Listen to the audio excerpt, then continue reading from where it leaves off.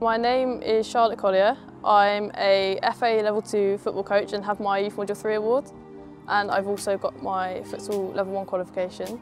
I basically just coach football and other sports in after-school settings. Charlotte has been involved in our club for about the last 2 seasons.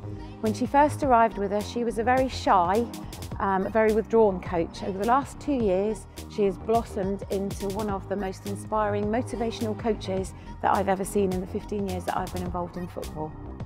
She's been absolutely brilliant with the girls.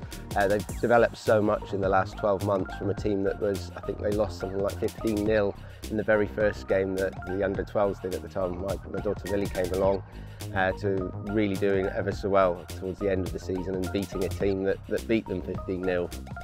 Every Saturday we come here and do training with Charlotte, and Charlotte's here all the time. Instead of just doing boring old drills and stuff, she has fun games planned, but we still learn a lot from that.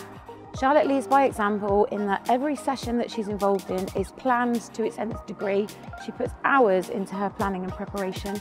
She's always properly prepared when she gets here, has all the right equipment, has everything set up ready to go, and she delivers every session, every course, everything that she coaches with the same enthusiasm and dedication to inspire and motivate the girls. The girls absolutely relate to her because she plays football herself. They can see her. I think it's probably a bit of a role model too.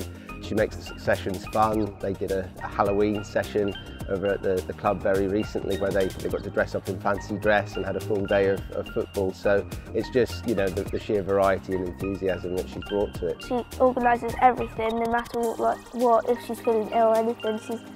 She's a really nice person. I really like her. To me, Charlotte is everything that a young coach should be. She's everything that we want to have involved in our club, and I personally am very, very proud of the way that Charlotte herself has developed and the way that she has inspired other young girls to be as good as she is.